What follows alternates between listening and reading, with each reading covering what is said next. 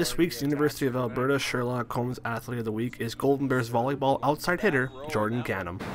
It's pretty awesome just to have that recognition for, especially being a second year.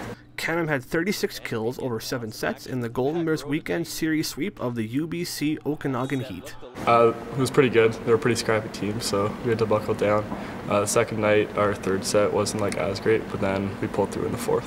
Through 4 games, Canham has the third most kills per set, and points per set average in Canada West. It's just awesome, just because playing for the university is just a pleasure, and then especially playing as a second year, just an awesome opportunity for me.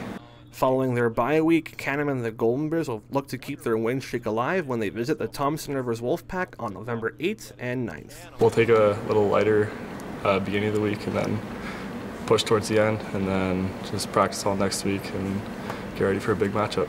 Thanks so much, Sherlock Holmes, for all the support with Golden Bears and Pandas.